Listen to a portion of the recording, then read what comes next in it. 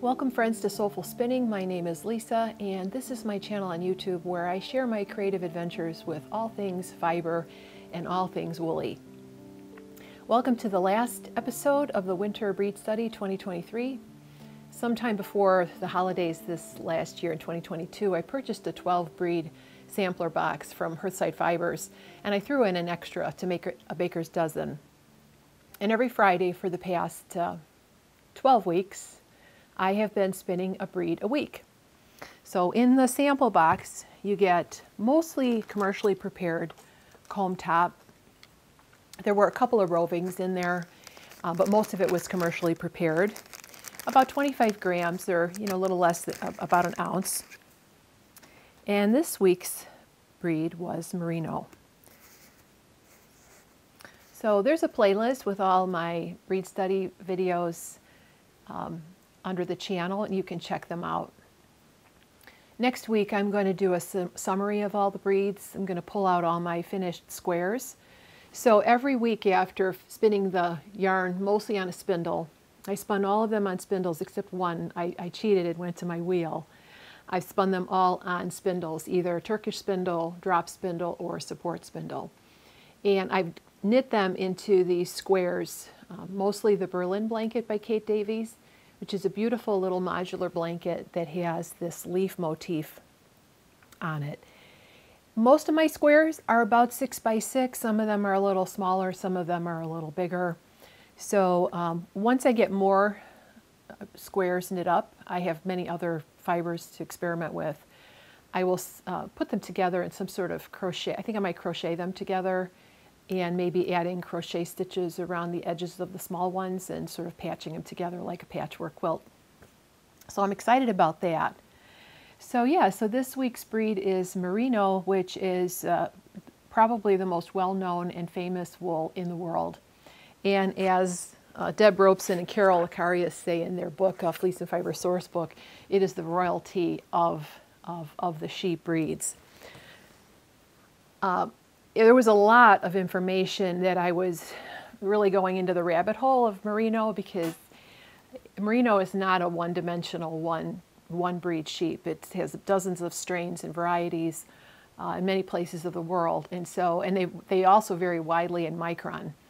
So I'm going to talk about that today. Mostly this episode will be about what I've learned about Merino. I'll give you an update on my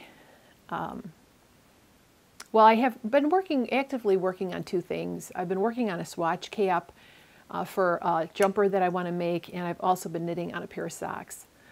Unfortunately, I haven't made all that much progress on those two projects, but I will give you a brief update a little bit later. But yeah, mainly I'm going to talk about Merino, how I spun it, and some of my impressions so far. So I hope this finds you well. Today is actually no longer winter. It's March 24th. We celebrated the spring equinox this last week, but I'm still going to call it the Winter Breed Study because it's the final episode. And here comes my puppers. You going to come down and visit, Peaches? Peaches is my Springer Spaniel Poodle mix, and she's an old girl. She's going to be 14 in May. She's 13 years old already. And she's doing pretty good. She takes her couple mile walkies every day, and she's still doing pretty well. And I know a lot of you longtime viewers of the podcast know Peaches pretty well because she usually makes a cameo in all the episodes. I hear her tap, tap, tapping over there upstairs in the kitchen. There she comes.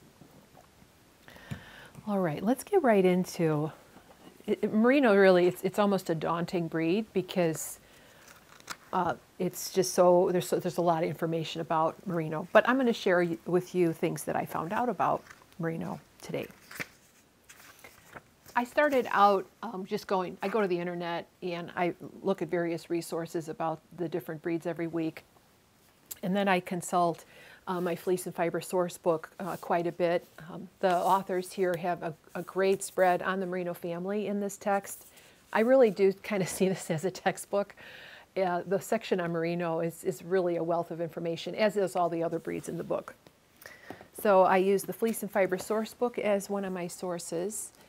And then I also Yes, this book here is one of my favorite books about wool. It's Clara Park's Knitter's Book of Wool. Unfortunately, I don't own a copy of this book. This is my local library's copy. It's out of print right now, and it's exorbitantly expensive. So I just keep taking it out of the library, and when I want to refer to it. So got some information about merino out of that book as well. So merino is a breed of fine wool sheep, and it's originated in Spain, known as early as the 12th century.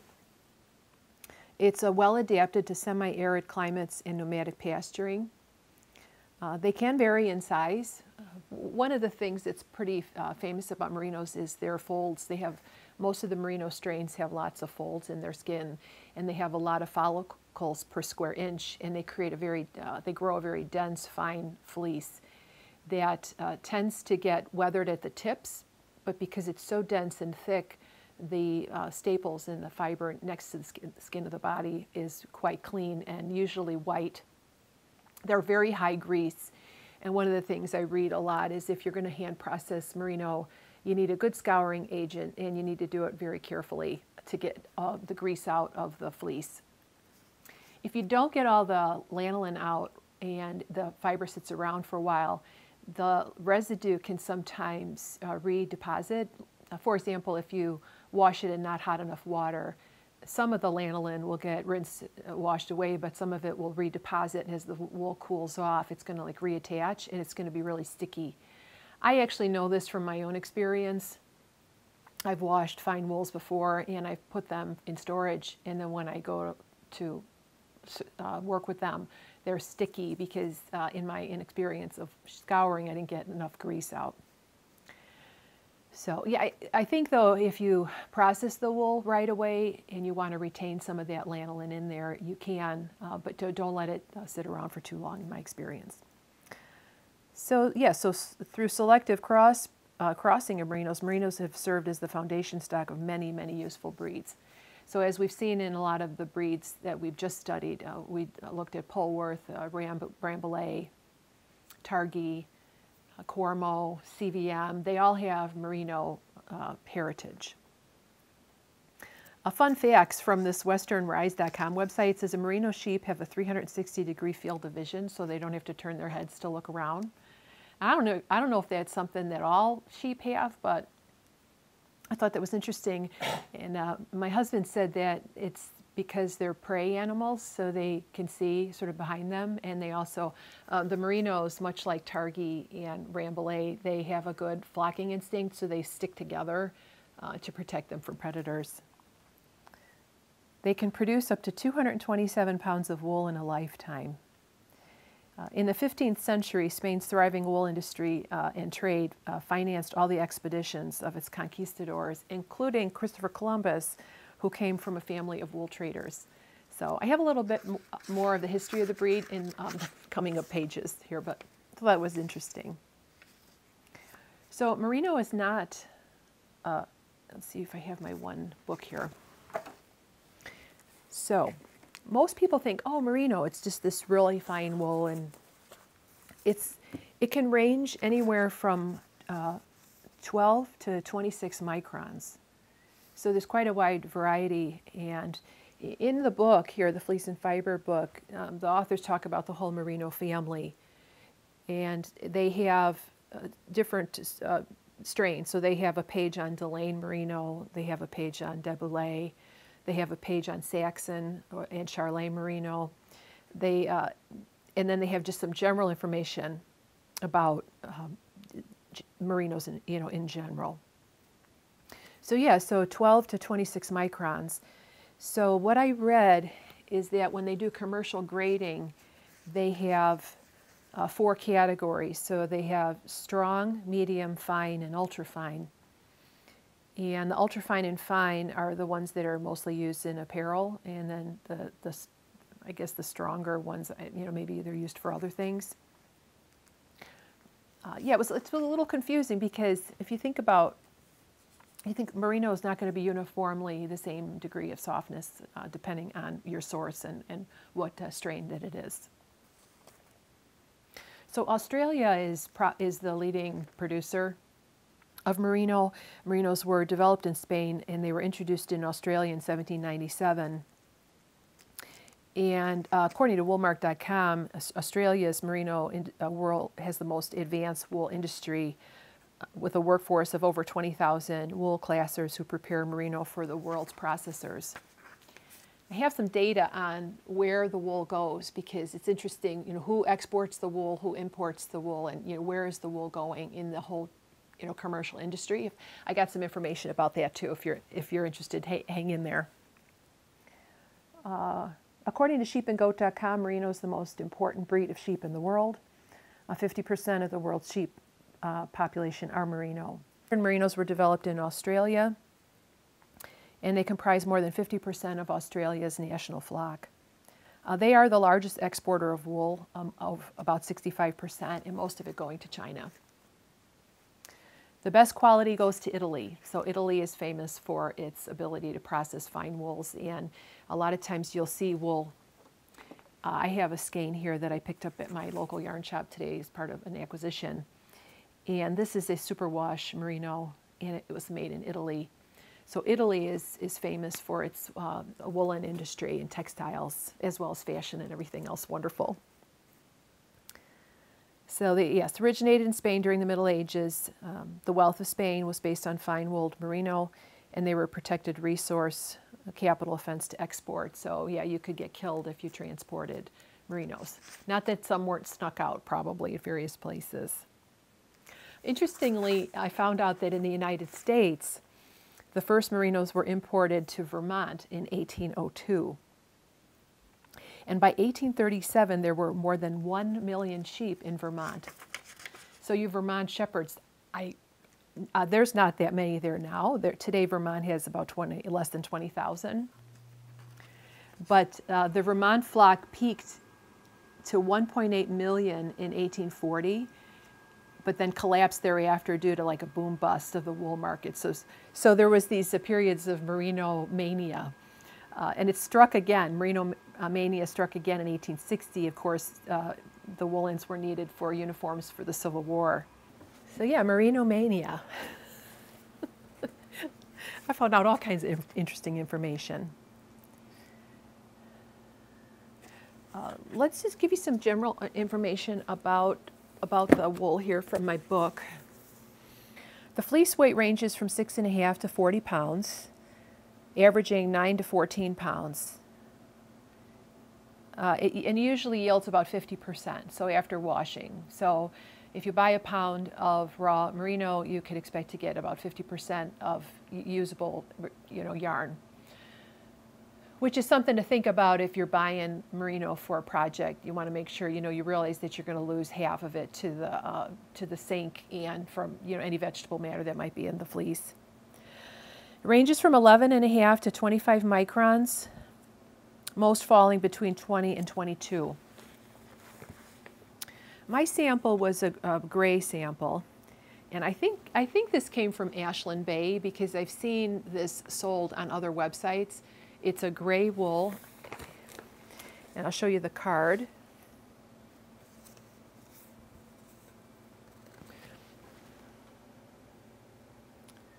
So gray merino top from non-mulesed sheep.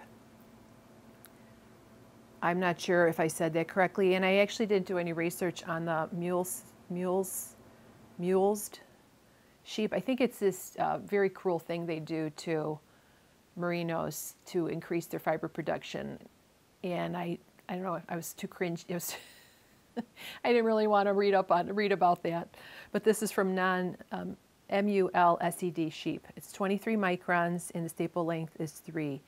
So yeah, so 23 microns. Here's the staple. Actually, this is about 3 inches. This is just some that I couldn't spin that I saved. It's pretty, very beautiful gray color.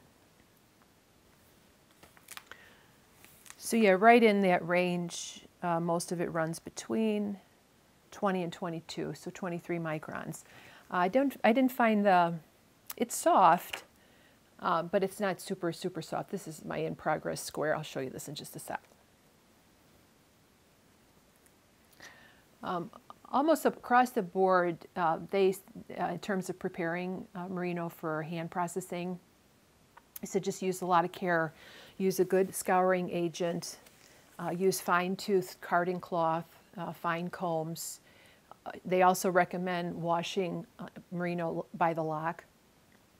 And Margaret Stove, who is a New Zealand spinner and knitter, famous for her fine merino spinning, has a video that I purchased a while ago before Long Thread Media was Long Thread Media, when it was just Interweave Press. And she has a video where she takes the locks of the superfine Saxon merino and washes it with a bar of soap and washes each of the lock individually, and then she demonstrates how she spins this gossamer yarn on her Ashford traditional, which, I mean, she doesn't really use any particularly fancy high accelerator wheel or anything. She uses Ashford traditional in the video.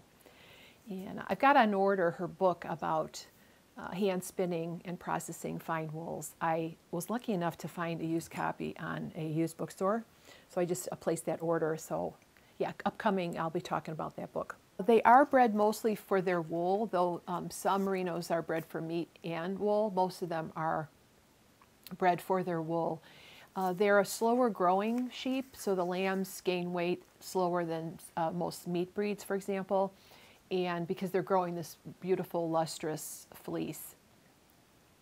Rams have long spiraled horns that curve around their faces. They're long-lived, and they can breed out of season. And there's a particular strain of merino called it's got a funny name.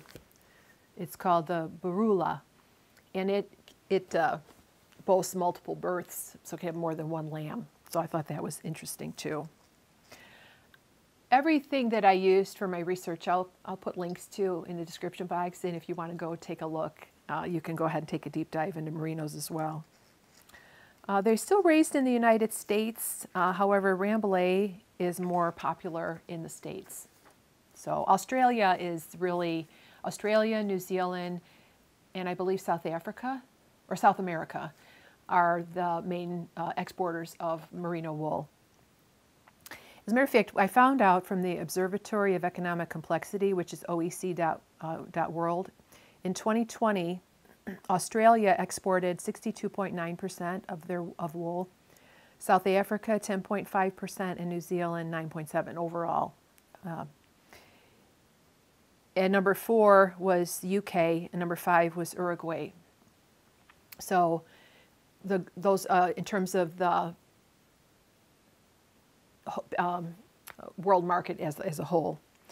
And interestingly enough, the importers of wool, can you guess who's number 1? Yes, China. China takes in 66.2%.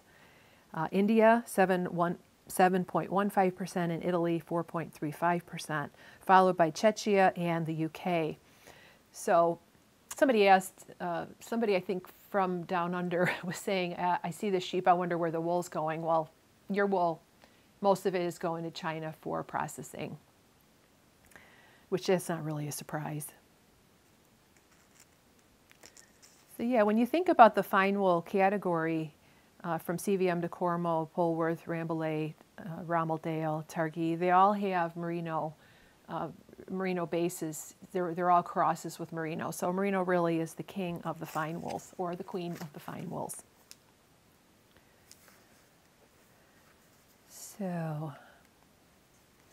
So they think that Spain received merino rams from Morocco. I guess I was reading that Spain is separated from Morocco just by 8 miles. It's the Strait of Gibraltar. And in the 12th and 13th century, Spanish royalty imported rams from the Beni Marines, which was a Berber tribe. And they crossed these African rams with Spanish ewes and developed the merino fine-wooled sheep. And it was named Merino after the tribe.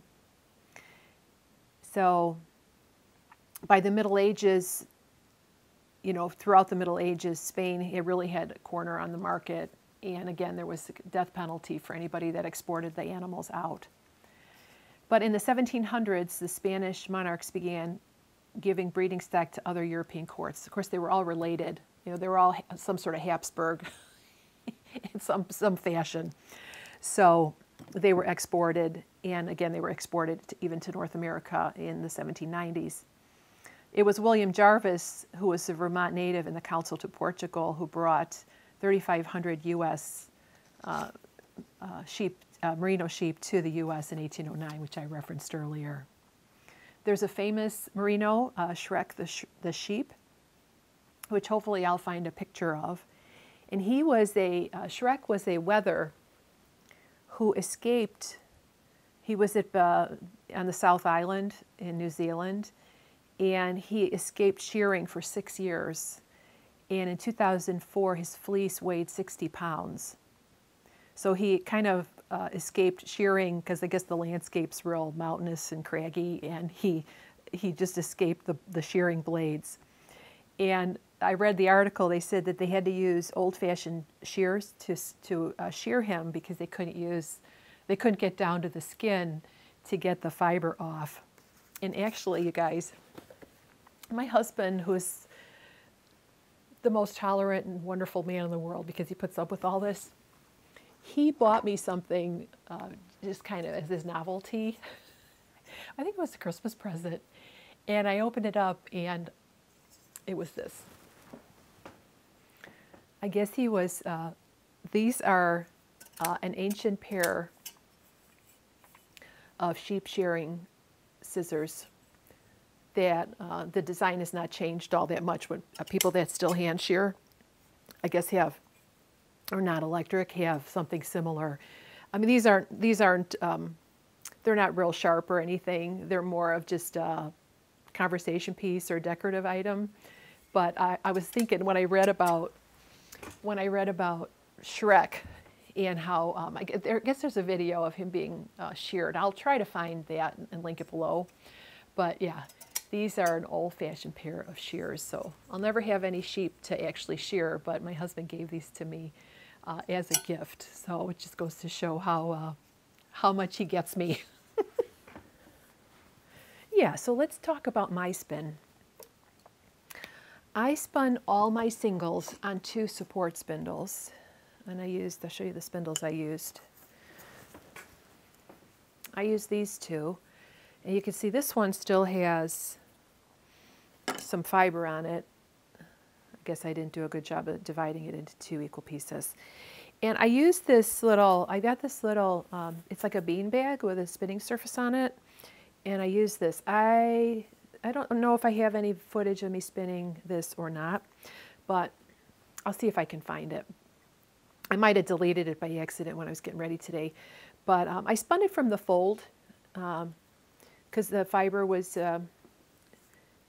when you're spinning on a support spindle, it's best to have a woolen prep because it's long draw, so you don't have as much control over like the drafting zone.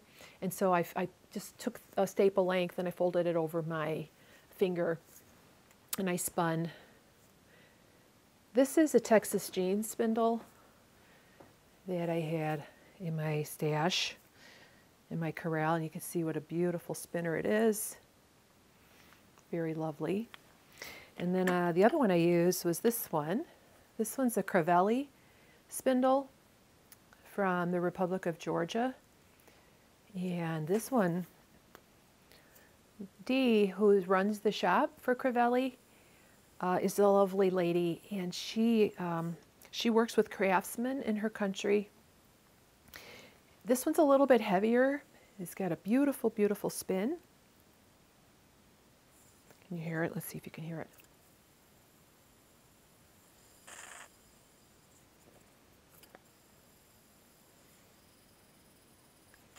So the Crivelli spindles have a very kind of a robust feel. This one is quite light. I think probably about 1.2, 1.5 ounces, but it has a very sort of sturdy and substantial feel. Yeah, I'm quite happy with these spindles. It's the perfect length too. It's not too tall. So yeah, so I spun these up. See if I'm still in frame. I'm still in frame. Okay. Yeah, so spun them on the 2 support spindles. Here is my in progress. I'm sorry to say I didn't get very far with my spinning. As a matter of fact, I just finished spinning and plying last night, and it dried overnight, and this morning I got up and I started, I balled it up and started knitting. So here's my yarn.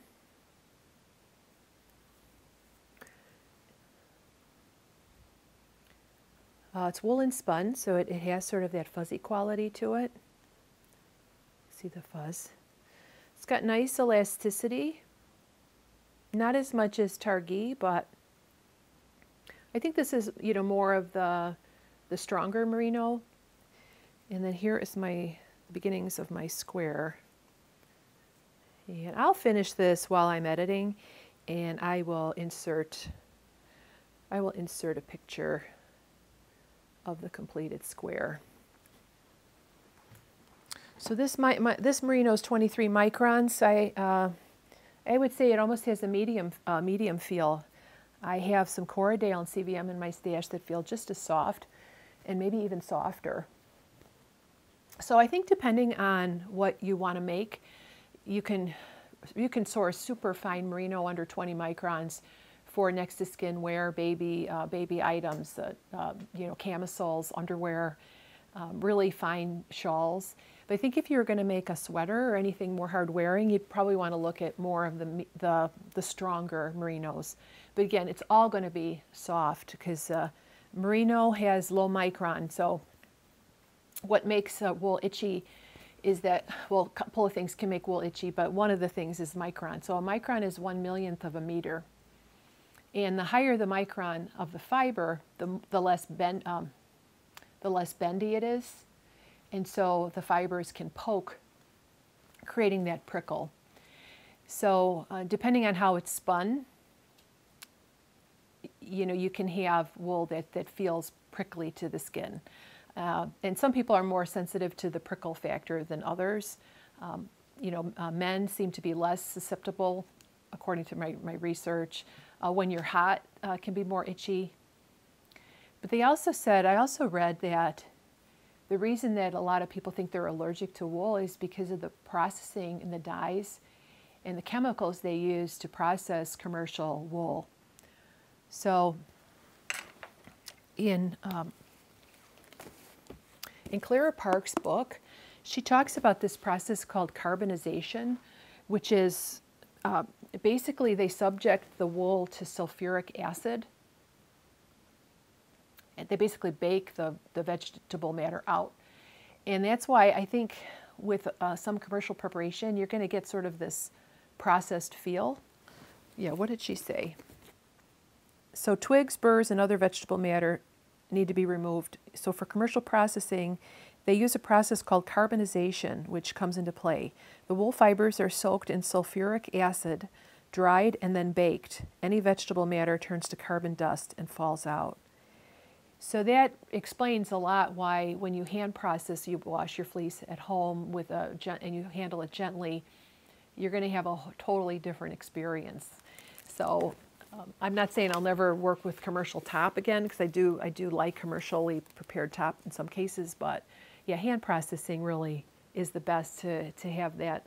It's like the difference between, you know, baking your own bread and buying a loaf of Wonder Bread at the store. It's just like a totally different experience. Or, you know, making steel cut oats at home versus using something that you just microwave in your oven. Let's move on to from my bookshelf this week, and then I've got a little acquisition, and then we'll call it an episode. So I've got a couple of things from my bookshelf this week.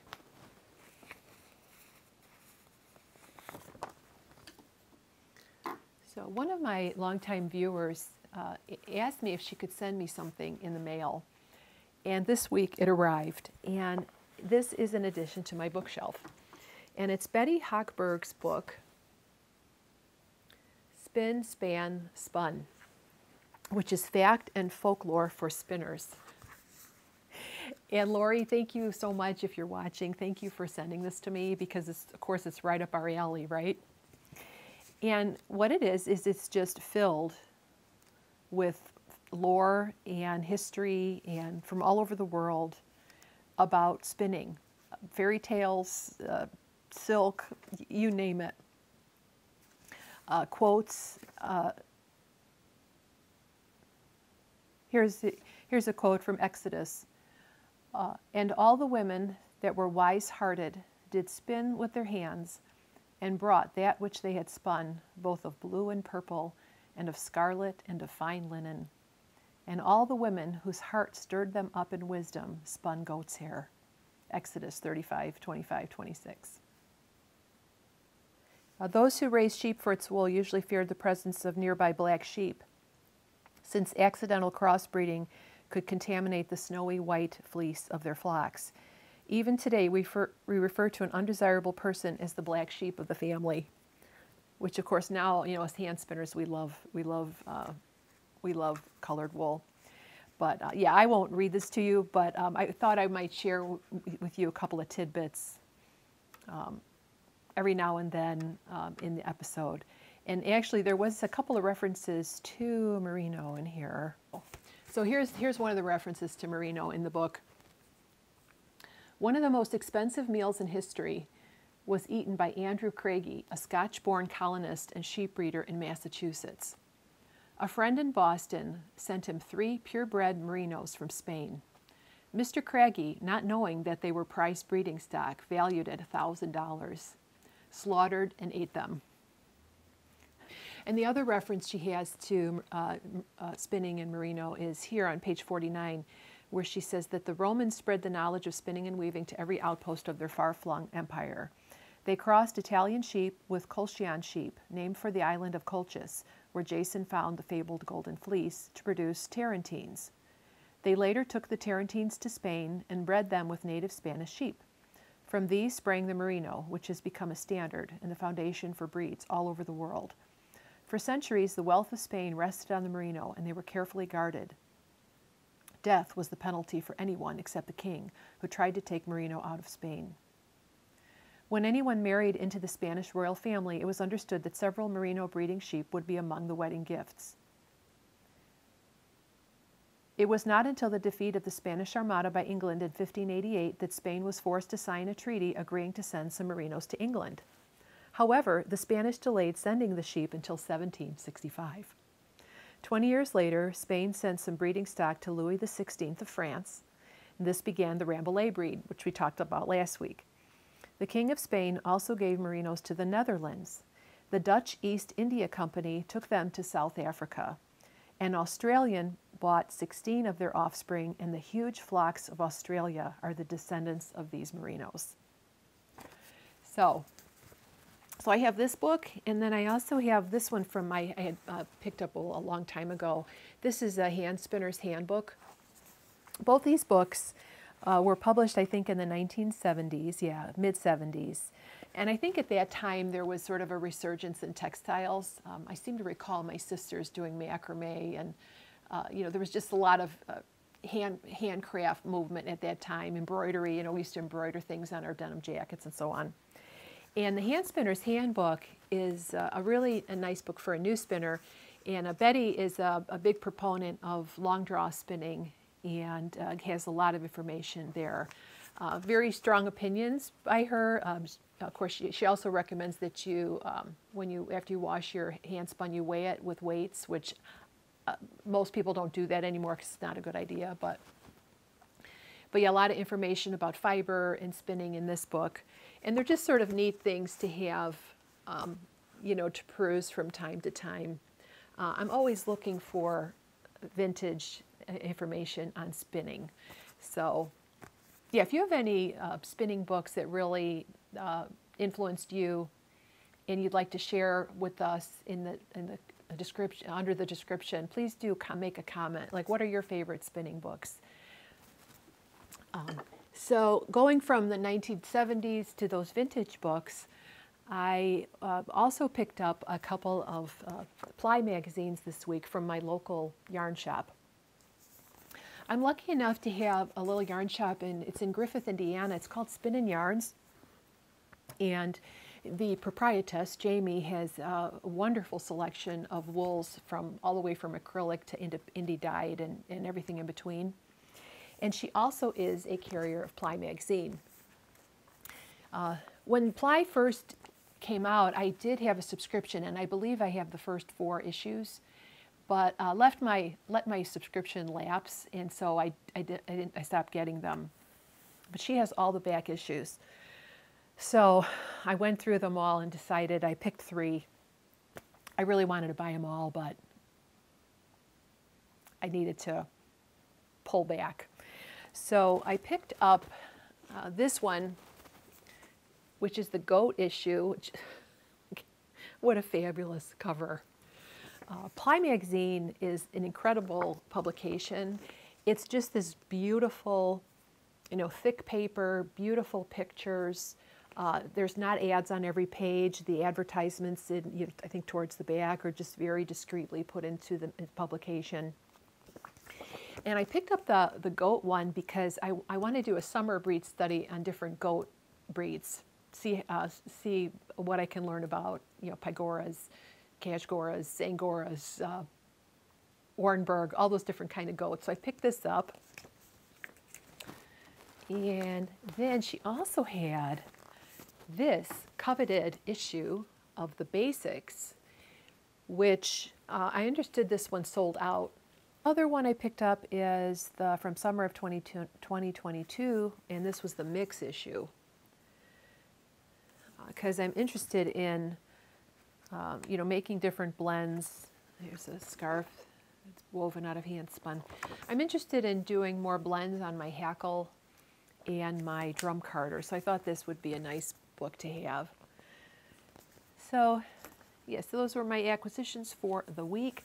And then, of course, while I was at the yarn shop, I couldn't leave without buying, some fiber-related thing. And I picked up this skein sock yarn. This is called the Bee's Knees Socknado, 80% superwash fine merino, 20% nylon, hand dyed in Canada and made in Italy by ancientartsfiber.com. So I'm going to cast this on as my next pair of socks. And then I bought this little mini. This mini is Merino mini from Universal, I think it is. I get a lot of yarn is made in Turkey. This was made in Turkey. So yeah, I'm going to use this for the heels, tufts, and coes. Heels, tufts, and coes. I'm going to use this for the heels, cuffs, and toes. And then this is only, because of my big feet, this is only 385 yards. So I thought maybe I should have that extra mini just to make sure I have enough yarn to make the socks. So I'm not averse to using superwash wool, especially when it comes to socks. And also, it's I couldn't resist the colorway. Just beautiful flecks of purples and magentas in there, and that gorgeous, gorgeous mustardy gold. It's so pretty.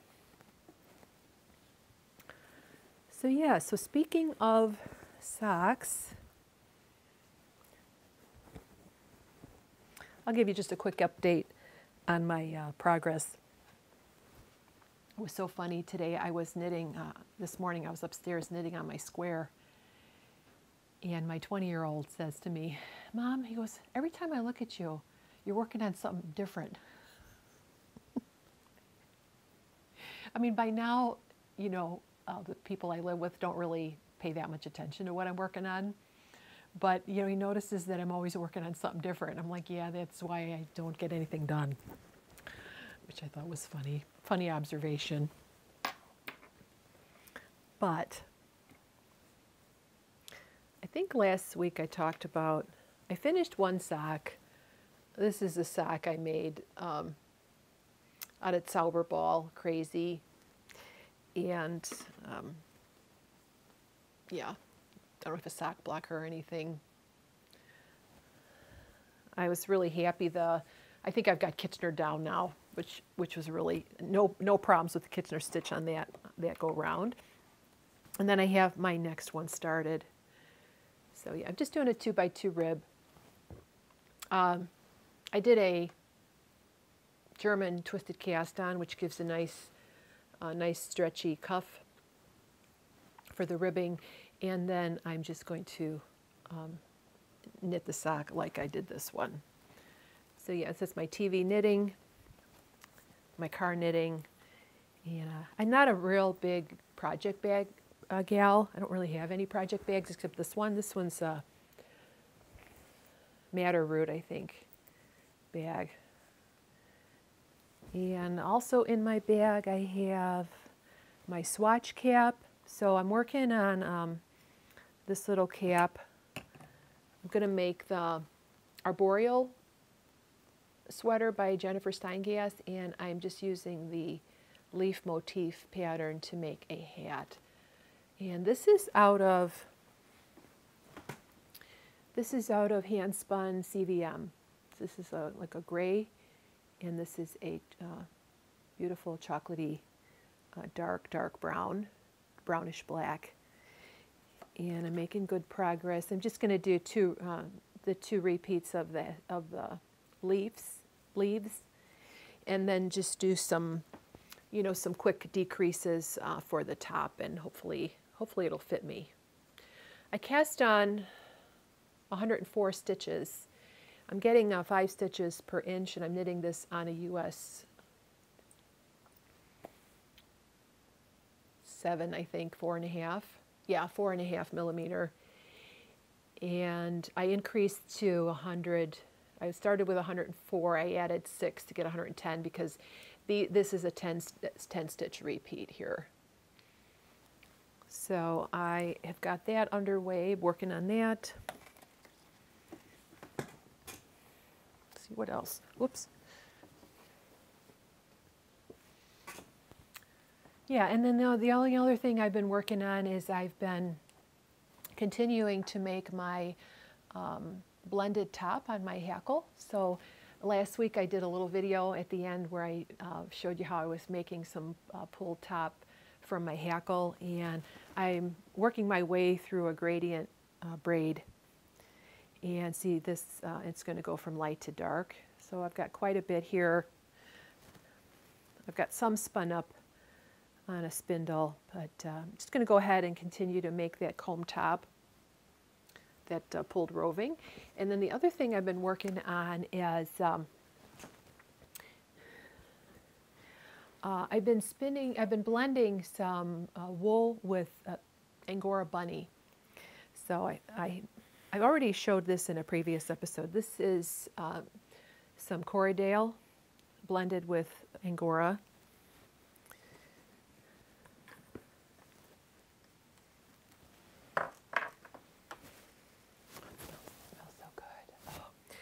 And then this, I made another bat.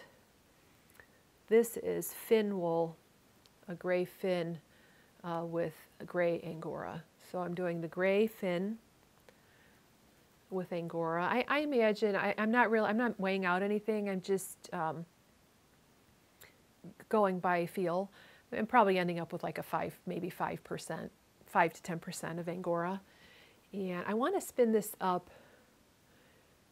I was thinking of socks, but I don't know if it would be very appropriate since it's pretty soft. And I found this basket. I found this basket at my local Aldi, and it's for pet toys. And I'm a sucker for any kind of container because I'm always looking for something to put my fiber in. So if you've been watching my channel for a while, usually I have my big wheel back here. I have a Lendrum Saxony. I think it was one of the first Saxony wheels that Gordon Lendrum made, because it's not a double drive, it's a single drive. And it was new to me. It had been previously owned. And I actually brought it upstairs. Excuse me, I dropped stuff. I brought it upstairs to do some spinning, and my front room has a beautiful morning sun because it's got an eastern exposure. So I brought my wheel up there, and later today I'm going to get back reacquainted. It's like a pillow, you guys. I'm going to get reacquainted with my my big wheel. I haven't spun on it in ages. I'm going to wax it up and give it a good oil and do some spinning. And I will include some of that video here at the end of my video, because I know I get a lot of feedback that you enjoy watching me spin, and I love spinning too. So, all right, I think I'm going to close this for today, friends. Thank you so much for being here, for your continued support, for all your kind comments and encouragement. I value each and every one of you so much. You can reach me through Instagram. I'm the Soulful Spinner on Instagram. I'm also the Soulful Spinner on Ravelry. You can PM me there, private message me there. If you don't do either of those and you want to connect with me, you can connect with me via email. I'm soulfulspinning@gmail.com. So feel free to reach out to me. Let me know how you're doing. I love hearing from you, and yeah, I just hope you're doing really well, and I thank you so much for coming into this place of my little spinning universe. All right, friends, I will be back next week for a summary episode of all the breeds that I worked with this winter, and I'll show you all my finished squares and give you some thoughts and reflections on that, and then yeah, move on from there. So take care, everybody, and I will see you again next weekend. Have a great week. Bye for now.